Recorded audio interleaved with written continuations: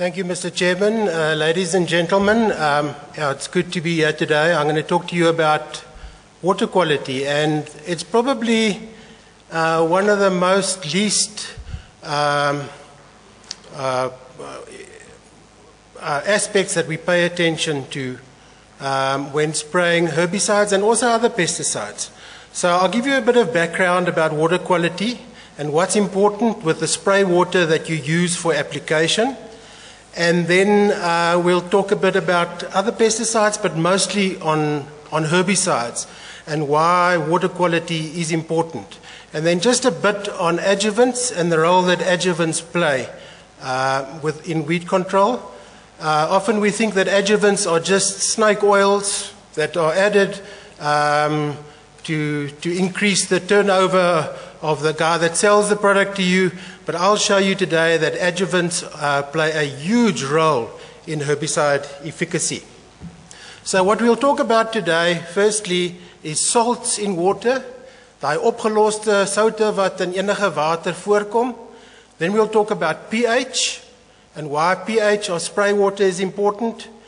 I'll give you some examples of where pH or where salts in water play a role and could decrease the efficacy of products.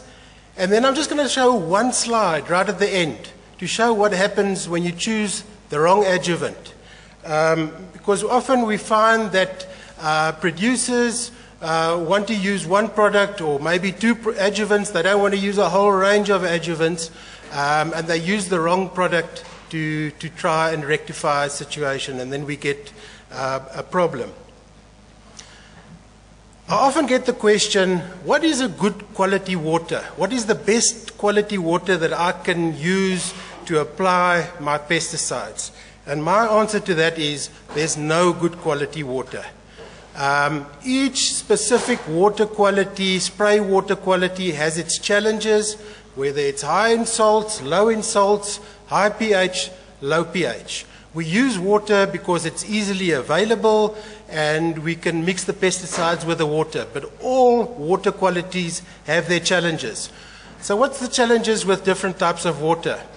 High dissolved salts in water, therefore hard waters, brackish waters, we get poor herbicide efficacy, especially certain herbicides like glyphosate and certain others. I'll mention some of them a bit later.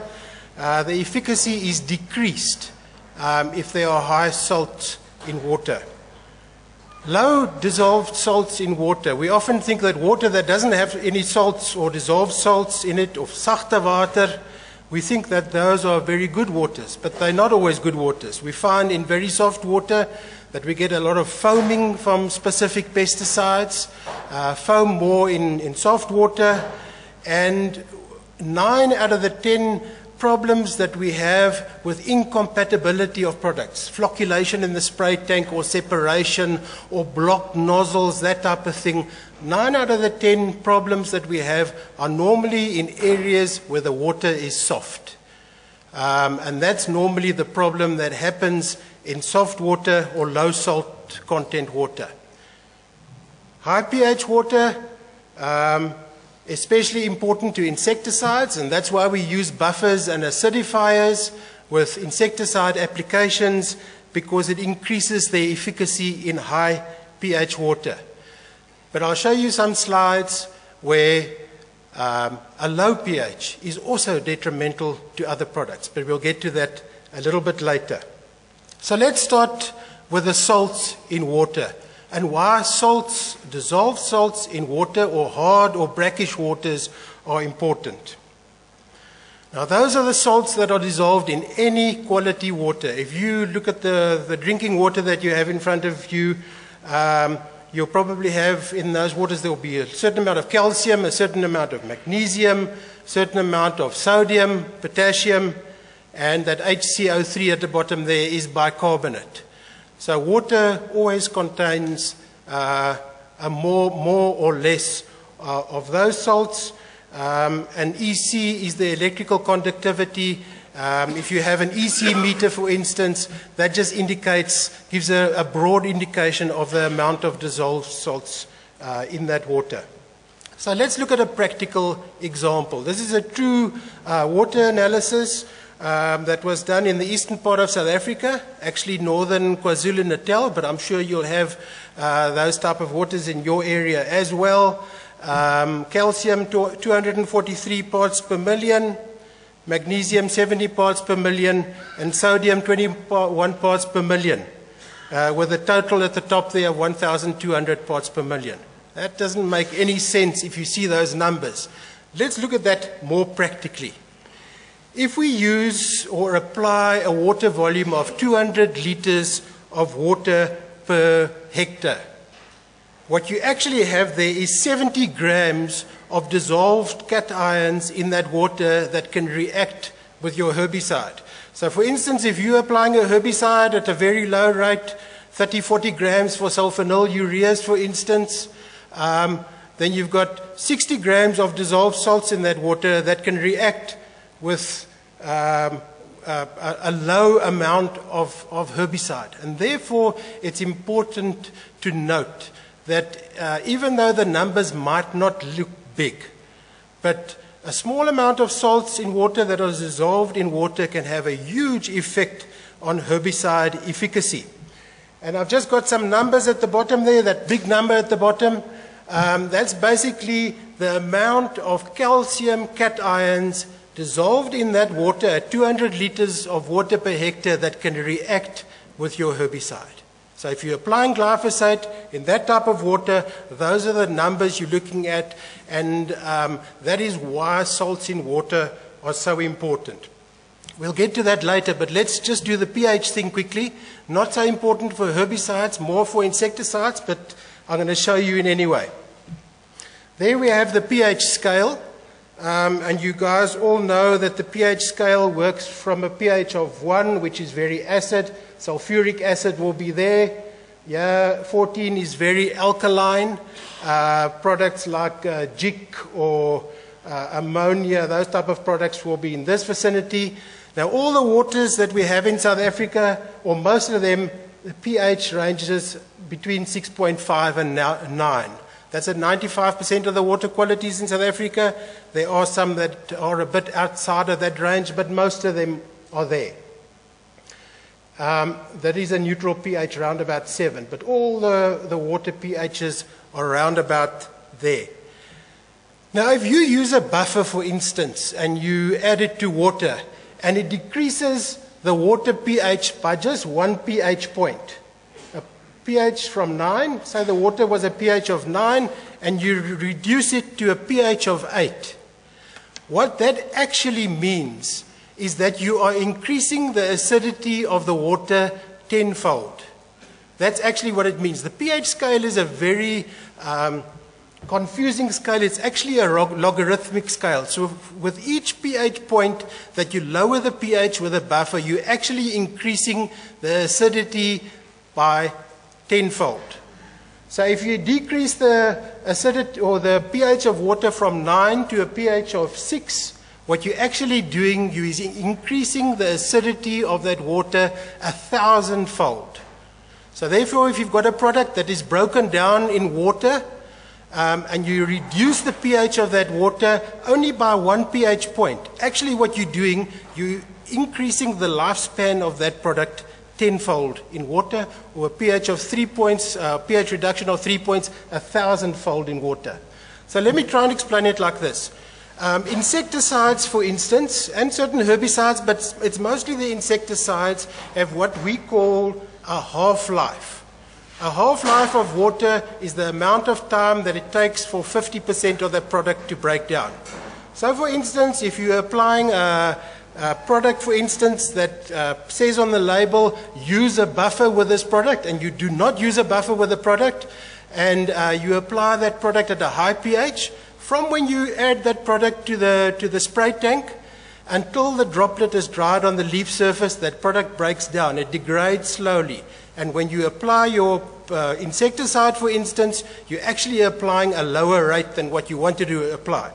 So if we say a product, just to explain it more clearly, if we say a product has a half-life of 1 hour, what it actually means, if you mix it in water and you do nothing about the pH, and it stays at a high pH, after 1 hour, 50% of that product is broken down. After 2 hours, 50% of the 50% that remained is also broken down. So you're sitting with 25% of that product left over. Then theoretically speaking, after 6 hours, you got about after 4 hours, you got about 6% of that product remaining in the spray tank. Now that is a very extreme example. Very few of the products that you apply are that sensitive to water quality. That was just to explain the process to you. But that's why it's so important that if products are registered with buffers, that you will use the buffer with those products, because it could be because the product is broken down in a high pH water. But then we have something else we're fighting against in water quality. It's not just the pH of water, but it's the buffering capacity of water. You get, for instance, I've just got an example of 2 water qualities in South Africa. What I've got here is the pH scale on this side, so I'm just going to show you what happens when you use products to decrease the pH of water. Buffering capacity, or the amount of bicarbonate in the water, or also known as alkalinity, is the certain waters have a way of just keeping the pH high. So that means you think you're adding a buffer product, for instance, to lower the pH of the water, but it's not going down as low as what you think it's going to go. So we use, for instance, a certain rate of buffer in water quality number 1, and we decrease the pH, goes down to the desired pH range. Normally, if we're using buffers, we want the pH to go down to a pH of 4 to 6. With certain other waters that have a high buffering capacity or a high bicarbonate content, this type of thing happens.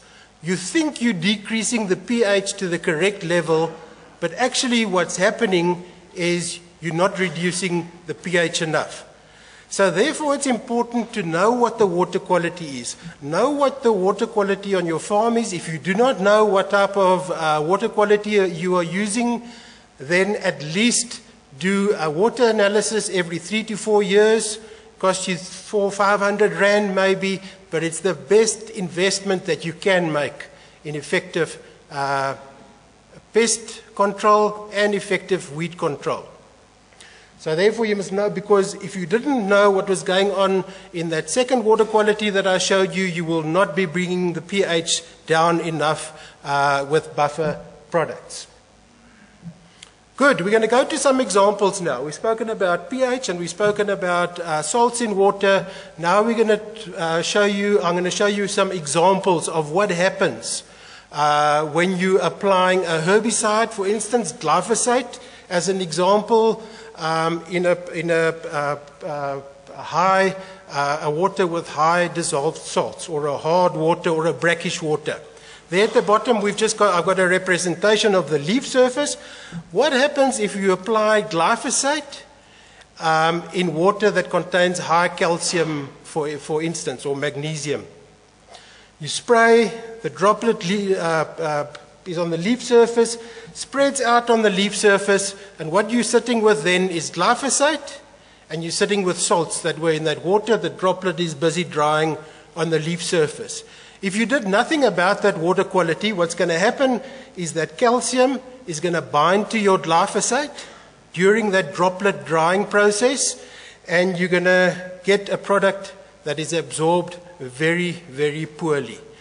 If you, normally you can just see it under a magnifying glass, but if you look at glyphosate droplets that have been applied with a hard water or high calcium water, for instance, or a high magnesium water, those droplets become very syrupy, they become sort of sticky, and they cannot be absorbed into the leaf surface. So what do we do about it? Well, before we get to what do we do about it, let's just show you examples of what happens when you do nothing about water quality or about salts in water. I've got 3 pots there. They all received the same rate of glyphosate. I don't know exactly what the rate was. I can't remember. That doesn't matter. the fact is all three of those pots had the same rate of glyphosate. The pot on the left was applied with distilled water, no salts in the water. The pot in the middle was applied with hard water, or high calcium and magnesium in the water, and the pot on the right was applied with a brackish water or high sodium content water. So you've got high sodium, high calcium, magnesium in water, and you apply your glyphosate, you can expect poor results. So what do we do about the problem? It's actually quite simple in the use of good adjuvants that we can use for this. Same story as last time, droplet hits the leaf surface, spreads out, you've got calcium in that water, or it's a hard water, you've got glyphosate in the water, but now you have an adjuvant that contains ammonium sulfate. Ammonium sulfate adjuvants are the adjuvants that we use with glyphosate to overcome water quality. Now, why do ammonium sulfate adjuvants work? Quite simply, this happens, the calcium, or the magnesium, or the sodium, or the potassium binds first to the sulfate or the ammonium sulfate before it can bind to the glyphosate. And therefore, you get good glyphosate absorption. It's as simple as that. It's important that you understand here that the ammonium sulfate that I'm talking about is not fertilizer grade ammonium sulfate. It is ammonium sulfate that is good enough to be called spray grade ammonium sulfate. And that's basically one of the most well-known adjuvants in the world, and probably one of the most effective adjuvants in the world. There I've got another example of 3 pots again. Pot on the left, untreated. Nothing was sprayed on that. Pot in the middle was glyphosate. And pot on the right was glyphosate plus ammonium sulfate. Now this is a very interesting slide because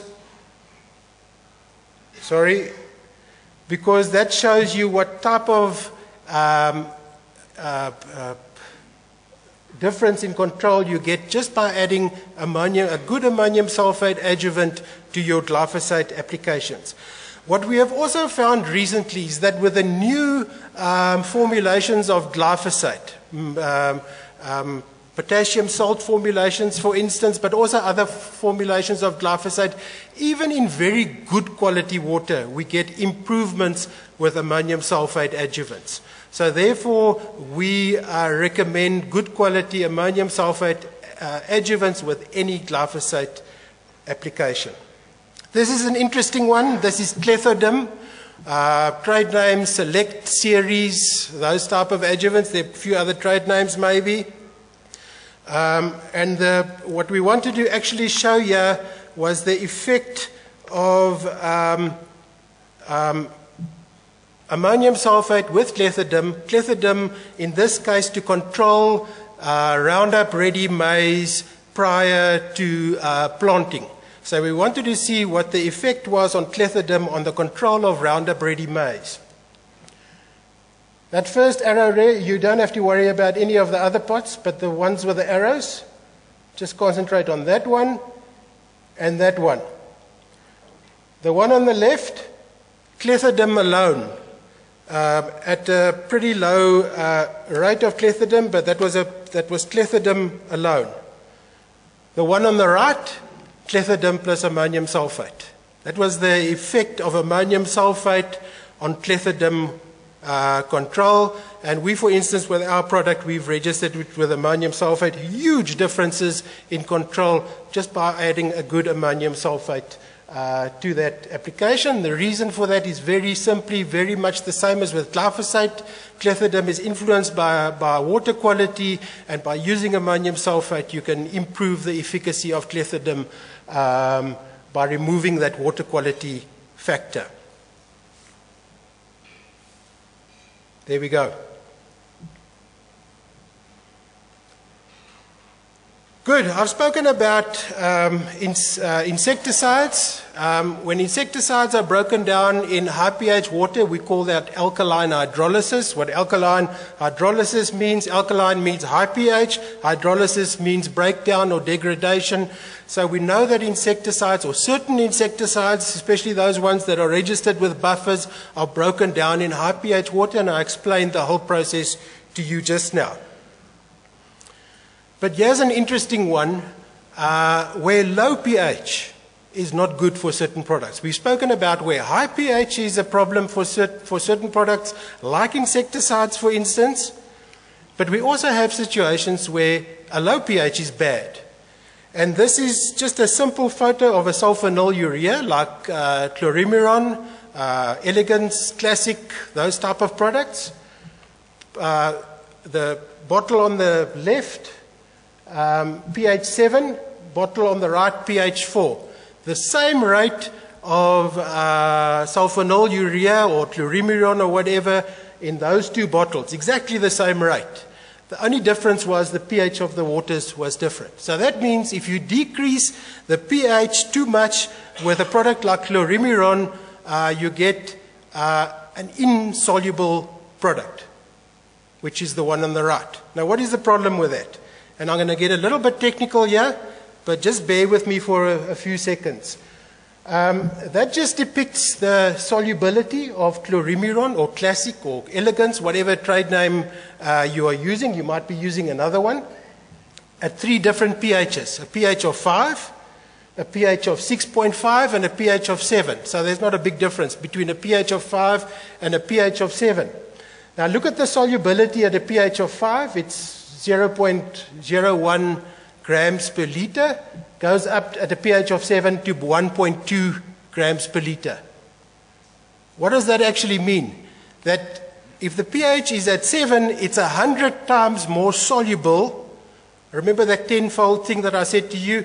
Every pH point is a tenfold. In this case, it's a tenfold increase in solubility of chlorimiron if it is applied at a pH of 7 instead of at a pH of 5. And the reason for that, and what happens is that basically at low pHs, the product is insoluble and the control is less than at high pH values. So I've given you now examples of where a high pH is bad for insecticides, for instance, or even for products like glyphosate, for instance. But you can have the flip side of the coin where a low pH is bad for this product. This is just an interesting slide that we took. It's electron microscope slides of droplets that are lying on a leaf surface. It's a 500 times enlargement of a product similar to chlorimiron. About 2 hours after application, you can see there the droplet is lying on the leaf surface, being absorbed into that leaf. But you can see that the particle size is so huge that I don't think that a lot of that product will be absorbed into the leaf. It's just lying there and probably will be blown off or washed off before it can be absorbed. That was at a pH of 5. Now what happens, exactly the same scenario, applied 2 hours after application. We took the photo of a similar application. That was at a pH of 7. There's the droplet. There's no particles lying there. So either 2 hours after application, everything's been absorbed, or the particle size is so small you can't even see it, and you get good absorption of that product. So just keep in mind what product you're using and when you must use buffers, when you mustn't, when you must use your ammonium sulfate products, when you mustn't, because it can have a huge influence on pest control. I'm going to show you some data of a product that you do not use in soyas, but unfortunately that's the only example of research that we did at that stage. It's Grandstar, which is a similar type of product, also a sulfonylurea product, and which reacts much the same as what chlorimiron might do. There's the pH scale at the bottom, and on the left is the percentage control. So we look at pH 3 in that specific trial. all those treatments were applied with the same rate of Grand Star, the same rate of sulfonylurea. At a pH of 3, we had about 35% control. At a pH of 5, about 65% control. At a pH of 7, about 90% control. And then when we increased the pH a little bit more, it went down a bit. So with this particular product, or with sulfonylurea products in general, you would rather like more of a higher pH. Now we often get the question, but what happens when I mix a sulfonylurea with another product that requires a low pH? And I don't really have an answer to that question, but the only answer that I do have to that question is please don't then also go and use buffers in that product, in that spray mixture. Because if you use buffers in that spray mixture, you're going to further reduce the pH and you're going to decrease your activity even further with that product. Good, I've just got one very last slide that I want to show you. It's on glyphosate and what happens when you use the incorrect adjuvant for a specific purpose. And this is a question that we get very, very often. The ammonium sulfate products that are used with glyphosate are very high rate products. So you use of a liquid product, you're using 1 to 2 liters per 100 liters of water. So you need a lot of product and a lot of 20-liter drums, etc. The guys say, can't I substitute my ammonium sulfate product with a buffer? And we get that very often, because if I use the buffer, it also brings down the pH of the glyphosate, and doesn't it also bind the salts?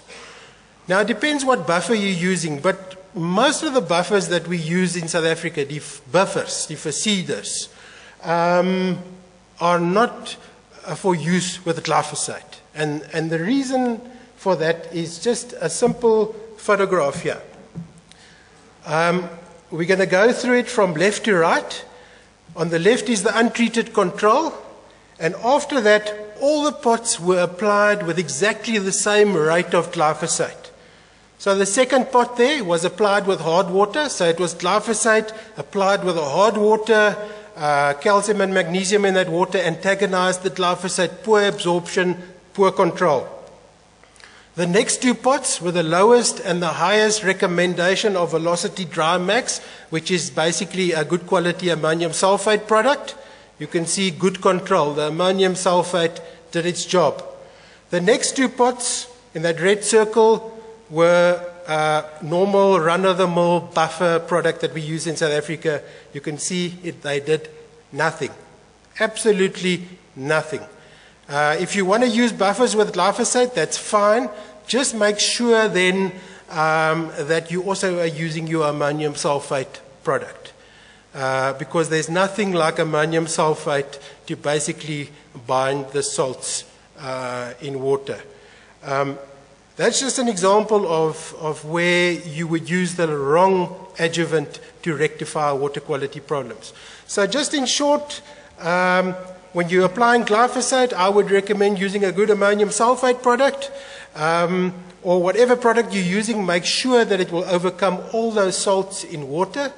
Don't think that you've just got low numbers of salts in the water that adjuvants will not work. Remember that high pH has an influence on especially the insecticides, but also other products. But low pH, on the other hand, can also have a detrimental effect on certain herbicides. So it's important to know what product you're applying and what it's sensitive to. And I can guarantee you, if you use the correct adjuvant for a specific function, you're going to get very, very good results. And that's my story. Thank you very much.